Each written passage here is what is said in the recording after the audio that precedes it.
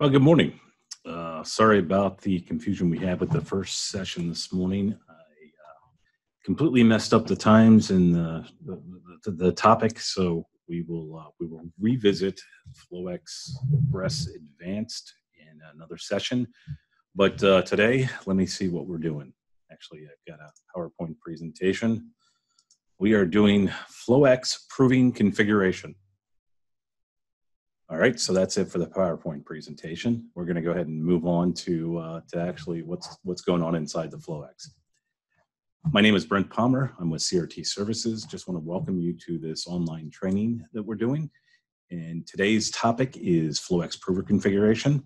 We have other topics that are posted up to our YouTube channel at CRT Services. So please feel free to browse those and submit some feedback on them. If you'd like to see some other topics or specific troubleshooting techniques or something else, please let us know. We'll make a video up on it or have a live event like this and record it and put it up so you have future reference to it. So we're going to go ahead and get started with this, and we've got some more people that are joining in, so I'll be letting those people into the room as we go through the meeting. But we'll go ahead and we're going to get right into the FlowX. So with the FlowX, I'm going to go into a web browser because I have an application, the US Liquids application, that is loaded up to my FlowX. And in order to configure this, I need to log in. And when I log in, I'm presented with a whole host of other information. So the first thing I want to do is, if I don't see the proving icon, I want to make sure that I set up the FlowX to have proving enabled. And to set up the FlowX to enable proving, I just need to go into configuration, into the overall setup, and go into common settings. And the flow computer type I need to set up is either a proving run, a station proving run, or a station and a proving or a prover IO server. We're going to keep it simplistic just for today. Basically, I'm saying that on this module, I have both a prover and a run. So when I select proving and run, I would apply that, and then that will give me the ability to have the proving operation icon right here. Now we're going to go in and we're actually going to configure up the prover, and there's a couple different things that we need to set up when we're configuring the prover. First is we need to set up our IO, and then we need to set up the characteristics of the prover. So really doesn't matter which one you set up first, but I typically like to go in and set up my inputs and outputs first for the prover. So depending on the type of prover, we may have different inputs and outputs to operate the prover, and also with our detector switches coming back in. So we're going to go into IO, and I'm going to go into module 1 because I only have one module in this system. And I'm going to go into configuration. And then I can either go into Digital I/O Assign or Digital I/O Settings. Digital I/O Assign shows the tag, what we're going to call that digital input, and then the signal type that's going to be used. As or if I hit the back arrow and go into Digital I/O Settings, it allows a little bit more advanced settings. So it still has the tag, the signal type, but then it also allows you to select the polarity and some other things inside here. So the first thing I'm going to do is I have to have a meter pulse coming in. So I'm just going to tag digital input number 1 and assign it as the meter pulse. And then I'll come over to the signal type and I'll tell it that it's going to be pulse input 1A. And what this means is for a meter, I can have 2 pulses coming in. This is the A stream pulse coming in off the meter. I may have a turbine meter or another type of meter where I have 2 pulse streams coming in, but in this case, I just have 1. There's really nothing else I have to change on here. The voltage threshold at 1.25 volts should be good. So I'll go ahead and apply those.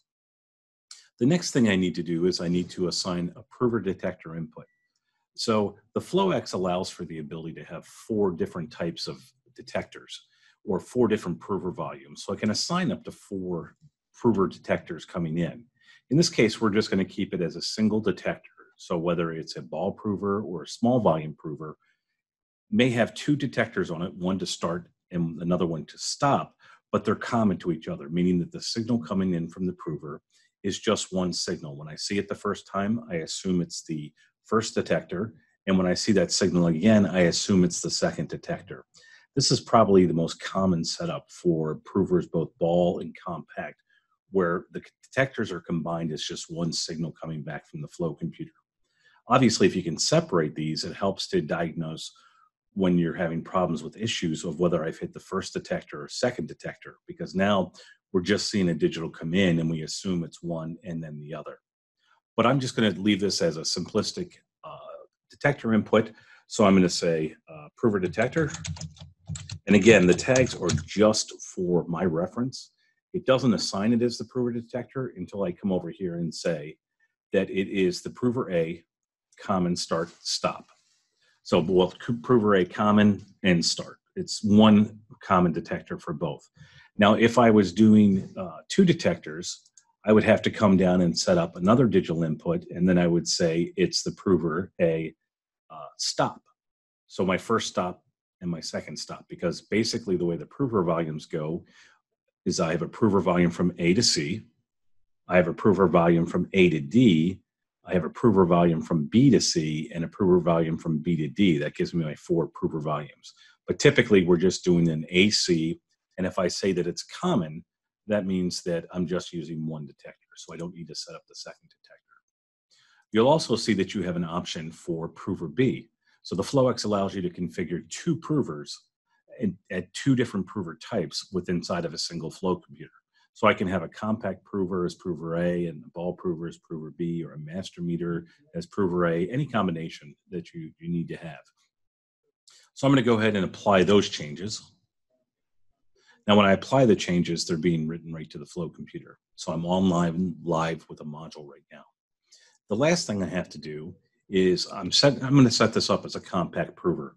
I have to set up a launch command. So I have to tell the prover when to initiate the prove sequence, when to either launch the ball by moving a 4-way valve, or when to launch the piston and pull the piston back upstream.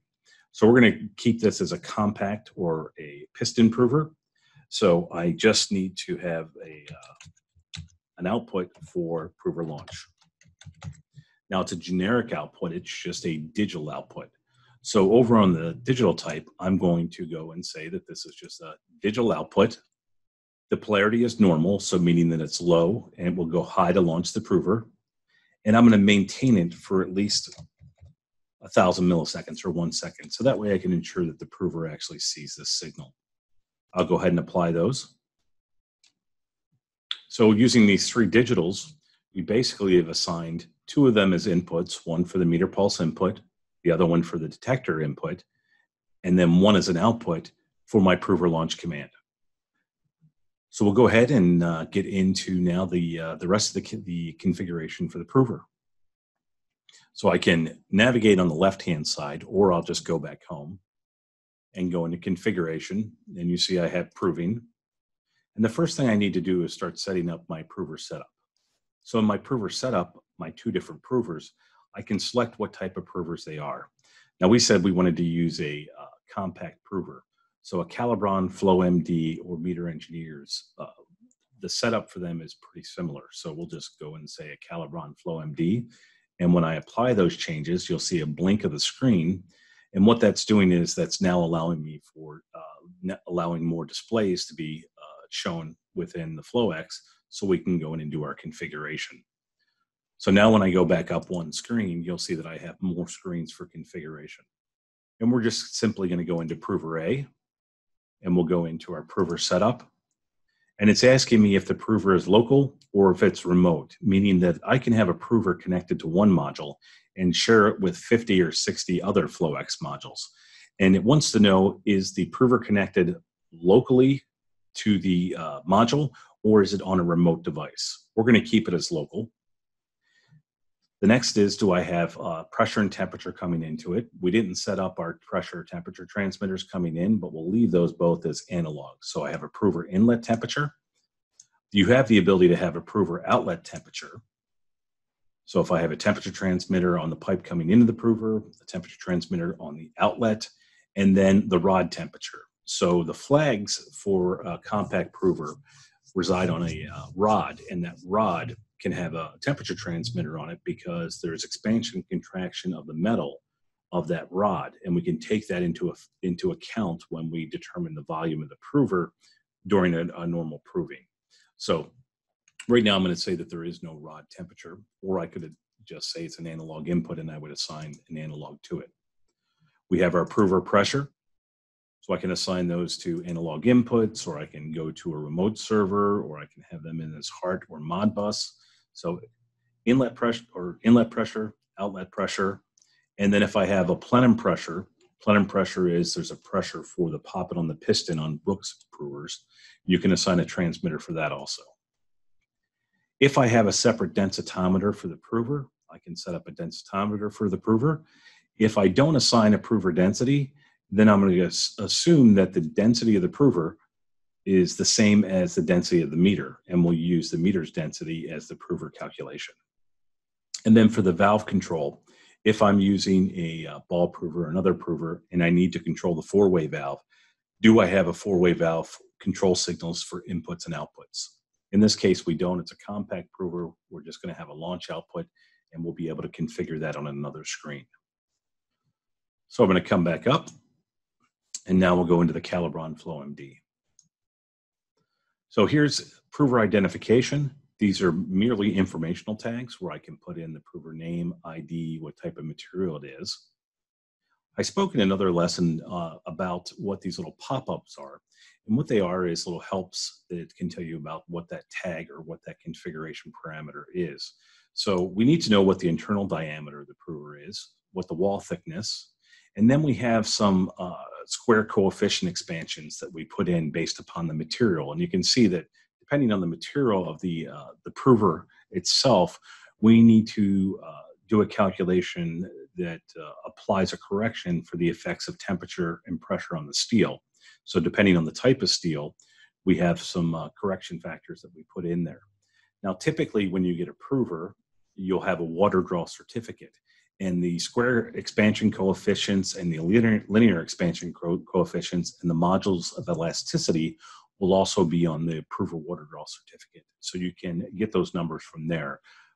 And they come from the company that's come out and done the water draw or the manufacturer of the prover itself.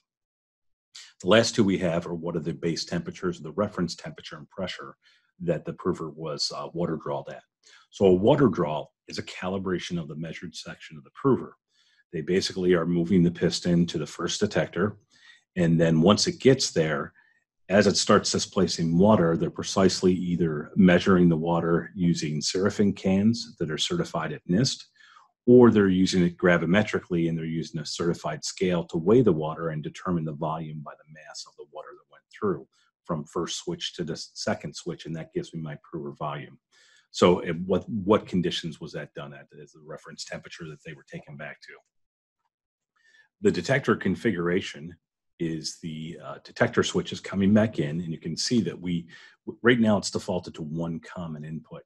So we said that we were only going to have one digital input. Now, if I had multiple inputs, a start and a stop, or three inputs, one start and two stops, then I could go in and set these up of what type of configuration I have. But right now we're just using one common.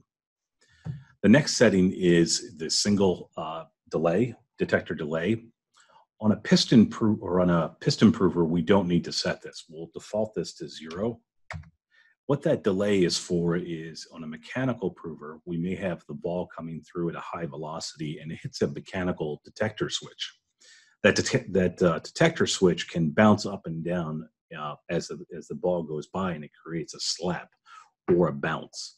And this takes that bounce into consideration and says, basically, if I put a delay in there, I'll ignore any bounce that I see at the after the ball has gone by. So when I see the first square wave come in and I go through my voltage threshold, I may see some bouncing coming across from that mechanical switch. I'm going to ignore that bounce and not count it as anything in the flow computer, because I could, if I'm just looking for a go high and a go high for starting my proving and stopping my proving, if I don't put that delay in there, I will start and then stop immediately because I've seen another spike in voltage on the detector. So this just adds a delay in there. Piston provers are optical. So an optical switch is not going to have that slap coming in, so there's no need for the delay. Off of our water draw certificate, we're going to get our prover volume. In this case, we were looking at the A to C volume. So we're using a common detector switch, and we're going to use A to C volumes, but obviously you can put up to 4. When I talked about your volumes can be A to C, A to D, B to C, and B to D, you can put up to 4 different volumes for that same prover in here if you're using up to 4 switches. The selected prover volume we're going to use is A to C. So we know that when we're doing a meter calibration, we're going to go ahead and use this volume up here on prover A to C. The next settings we have are our prover timing. So we have a sequence that we go through, and we have timers in there to make sure that we are seeing our information within the amount of time that we want to see it in. And I'm going to walk you through the steps of how this actually works. So the first thing that we do is we issue a launch from the Flow computer to the prover. Now, when we do the launch, this digital output that we send, the first thing we do is we have an initial timer that's called the pre-travel delay time. What that does is it allows for any drop in voltage that we may have when we issue the launch. On some older provers, we would actually see a drop in voltage when we issued a launch command. And what would happen was we would detect that as a detector. So what we've said is the pre-travel delay time, if you set that to something, a second or 2 seconds, after we issue that launch command, we're going to wait this amount of time before we even look for a detector switch. So it allows us to have a drop in voltage without counting as a detector. The downside to this is if you set this too long, 5, 6, 10 seconds, you can miss the first switch when the piston starts coming downstream. So I have seen cases where a customer has set up this pre-travel delay time too long, and what happens is the piston or the ball has already hit the first switch before this timer times out, and then we start looking. Well, then it hits the second switch and we start proving, but we never see another switch because we've already passed the second switch. So this time usually is good about 1 or 2 seconds, and then you don't really need to set it any higher than that. You shouldn't see any voltage dropping. The travel timeout mode allows you to select either time or volume when we go through the setup inside the rest of these settings. So I can either do maximum pre-travel or over-travel times or volume. So we're going to stay on time. And the maximum pre-travel time is I've issued the launch. I've gone for my pre-travel delay time. This is the amount of seconds I'm going to sit there and wait for the piston to draw all the way back, or for the four-way valve to turn and for the ball to start coming forward and see the detector switch. If I don't see it within this time, I'm going to abort on prover activity. So I'm going to issue the launch. I'll start my pre-travel delay time. Let's say that we leave that at a second. And then after a second, I'm going to start looking for that first switch. If I don't see the first switch within this maximum pre-travel time, right now set at 8 seconds, maybe I set that to 10 seconds. If I don't see it within 10 seconds, then I'm going to go ahead and abort on prover inactivity. I think I've missed the switch, or I didn't draw the piston back. That way I'm not sitting there forever while this thing's waiting to see a first switch. I basically said, if I don't see it in this amount of time, I got an issue. I need to go take a look. I'm going to abort the proving and try to troubleshoot, figure out what's going on.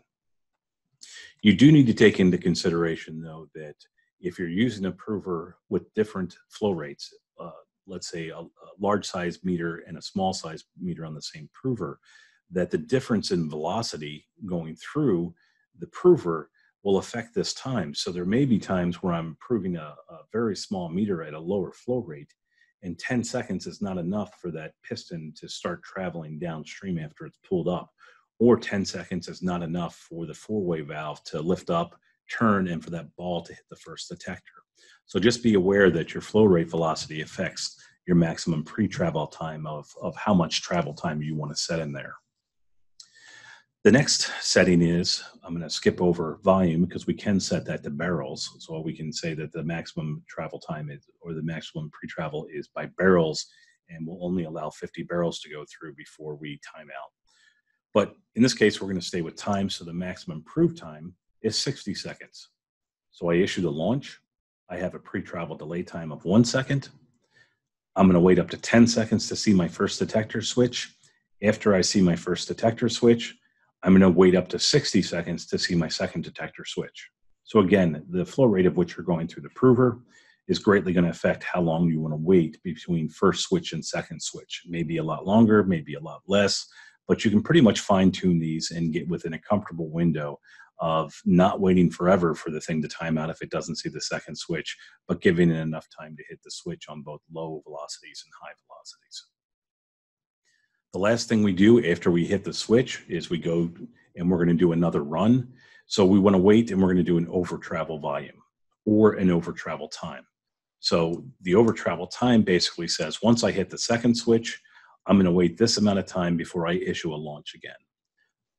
You may have that for the ball to get fully downstream, because if we cycle the four-way valve too soon, if I did it as soon as I hit the switch, the four-way valve would rise up, turn around, set down, and that I may not have full flow going through the prover. I may still be bypassing through the four-way valve as I'm switching flow direction, and the ball could hit the switch and our timing would be off. Or the piston hasn't gone all the way home yet and it hasn't gone to a seated position. I have to wait for it to get to its downstream position before I issue a prover launch to drag that piston back again. We have two different methods for meter factor calculation. We can use the average data method. The average data method is looking at the counts, and for repeatability, we're trying to look at counts per each run, how many meter pulses I got in, and looking at the difference between those for the calculation method. Or I can use an average meter factor where I'm looking at the meter factor between each run and calculating out a meter factor and determining the meter factor from the average of the meter factors that I've calculated for each run. We also have the ability to do alternative calculations. So what that means is if I have a volume meter and I'm using the pulses as volume, I'm going to prove the meter by volume. So I will do a volume calculation of the liquid at the meter, and I'll do a volume calculation of the liquid in the prover. I'll apply my effects of temperature and pressure to both the liquid at the meter and the liquid at the prover. And then I will determine what those two volumes are to derive my meter factor. If I do it alternatively, I can take a volume meter and then calculate it as mass. And then I can calculate the mass of the prover, and I do a mass to mass calculation instead of doing a volume to volume. Or if I have a mass meter, I can do a mass meter volumetrically, provided I have density. I have to know, obviously, the density if I'm doing a volume correction from, or a volume calculation from mass. So typically we may have meters out there that we're either doing a mass to mass or we're doing a volume to volume, but you may have times where you're doing a volume to mass and mass to volume. So the last thing we have is our prover start command, and we had set that up as a digital output. So I need something to command that prover. So if I have multiple modules, I can set it to a particular module down here on the digital output. In this case, we are on the local module, which is module 1. And we said that we're going to have the launch command, I believe, was on digital 3. So when I change this to digital 3, down here it's going to tell me, yep, that tag I put in there, I did set that up as prover launch. So it goes over and just verifies that.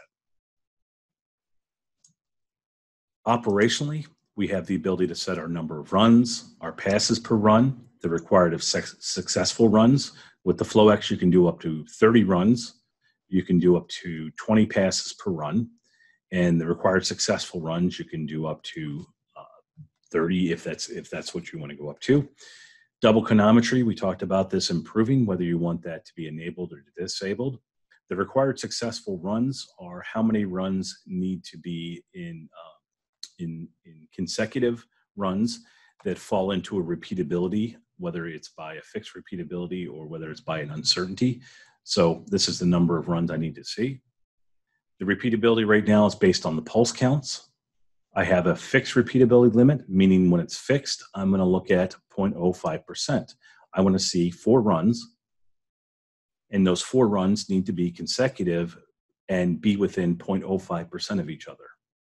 The maximum I'll allow the prover to run is 10 runs. If I can't get 4 consecutive runs within 0.05%, I'll abort the proving on repeatability. If I go to progressive uncertainty, then what I'm going to do is I'm going to say, okay, I need to see 4 runs, but my uncertainty needs to be 0.027%. So if I set this to 30, I'll allow the system to continue running until it meets a progressive uncertainty of 0.027%, which when I look at API's calculations, that uncertainty may be 12 runs at 1% repeatability. What I'm more concerned about is what is the uncertainty, and a 0.027 uncertainty allows me to have more runs within a certain repeatability limit that maybe is higher. And the flow computer will keep on running until it determines that it cannot reach that progressive uncertainty. Once it gets there, it'll come up and say repeatability out of limits, and it will basically abort. Do I want to auto implement the new meter factor? So if the meter factor falls within some certain criteria, do I want to implement it? How long will I wait to implement it? Do I want to use a custom proving permissive? I may have a digital that comes in that says that I have proving permissive to go ahead and prove now, and that will initiate the proving. If not, I may not have a custom permissive. Do I want to use prover integrity custom permissive? What that is prover integrity may be that I'm looking at valves. The valves have to be seated. On a 4-way valve, it may be a differential pressure switch in there that basically says I'm sealed and I'm good. And do I want to see a preliminary proving report? So what happens is the proving reports typically have whether the meter factor was implemented or not. So a lot of people need to see the proving report to determine if they want to implement the meter factor. And then they want another report that says, yes, the meter factor was implemented. They have a physical report now that says the meter factor was implemented. So when you enable this, it gives you a pre-report saying, hey, here's the information. And then it gives you the option to accept that meter factor. And then the meter factor is applied as the new meter factor. And then the report indicates that the meter factor was applied. So that's all that's doing for you. Stability checks, you have the ability to do an initial stability check. So when I issue the launch command or I issue a prove request, if this is enabled, it's going to look for stabilization. And what it's looking for is this criteria. It's saying, I'm going to let, for a maximum of 30 seconds, I'm going to let you take a look. I need to see 5 seconds consecutive where the temperature hasn't changed more than 3 degrees, where the pressure hasn't changed more than 50 psi, where the flow rate hasn't changed more than 5%, and the maximum deviation of temperature between the prover and the meter can't be more than 10 degrees, and the maximum pressure deviation between the prover and the meter can't be more than 50 pounds. Now, obviously, these are very extreme. Typically, you don't want to see a deviation of more than a degree or even a half degree between your meter and prover. You shouldn't see much pressure. You definitely don't want to see a flow rate change during this time because you would like to have a nice stable flow. So if I enable that, we'll look at this. If I disable it, as soon as I hit the prove request, it will go ahead and launch. If you enable this, when I hit prove request, it'll say stabilizing. And once it sees that 5 consecutive seconds, it will go ahead and issue the launch command. If it doesn't see the 5, it'll abort and say unstable. The other thing we can do is during the course of the prove, if we enable the prove sequence stabilization check, if we enable this during the course of the prove, we'll still look at this criteria. Typically, we would ignore the criteria of, let's say, temperature and pressure changes during the course. But if you enable this, we're basically saying all during the proving, I can't see these things go off. I can't have high deviations. I can't have great flow rate changes and so forth. So if they're enabled, we'll continue to do those checks. Meter factor tests, when they're enabled, this is for auto implementing our meter factors. So we have tests that you can look at where one, we won't have a meter factor that's generated. We won't accept one that's higher than 1.01 or 0.9900. If I disable that, I don't care what meter factor is generated. As long as it falls into some other criteria, it will be automatically implemented. In this case, I'll leave this enabled. These are adjustable, so you can change your high and low limits. Previous meter factor looks at the last time the meter was proved, what was its factor, and is this factor deviated more than 0.25%. I can also look back at the last 10 meter factors that have been derived for that meter, And if I'm out within more than 0.25% of the average of the last 10, I won't automatically implement the meter factor. And then I can also have a baseline curve. You're allowed to put a 12-point curve in for the meter factors. If we deviate more than 0.25% from the base curve that was derived, it will not implement. So control chart meter factor test specifies whether the proved meter factor is checked against an API 13.2 control chart, and then how close does it need to be. So you can apply these or you can disable these tests and it will automatically implement or not implement, but these tests will always run. So you can always see the results of them, whether they're enabled or disabled. It just affects whether the meter factor will be automatically implemented. The last thing we have is your temperature and pressure setup. So we would go in here, we would select what analog we want to use, what analog input we're going to use, and then our tag would be here. So real quickly, I'll jump into the analogs and set one of them up because we're almost out of time. So I'll go into configuration on the analogs. We'll set number 1 as prover temperature. And we'll say that it's 0 to 100 degrees. So I'll go back home, go into configuration, proving, prover A, go into prover temperature. And now you can see when it's set to 1, it's using analog input 1 for prover temperature. And right now it's failed to the last good value because I obviously don't have an analog input coming in. When we're all set and ready to prove, I click on proving, go to proving operation, and I can start my proof sequence. I can accept the factor, reject the factor, abort the proving. I can see what my current proof runs, passes, stability, my permissive, my deviations, my integrity, what prover I want to use, whether I'm using prover A or prover B, and it's giving me my prover status. Right now there's idle, no flow. If you're ever wanting to test the functions of proving in a lab or so forth, you can't go in and force pulses. You actually have to have physical pulses coming into the FlowX. So if I have a pulse generator, I can put that in, and then I have to have a physical detector switch or a physical switch to start and stop the proving. You have to have those wired in, and then you'll be able to simulate proving inside the Flow computer. And that's the basic proving setup.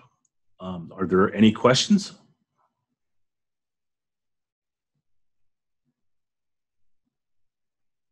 Perfect.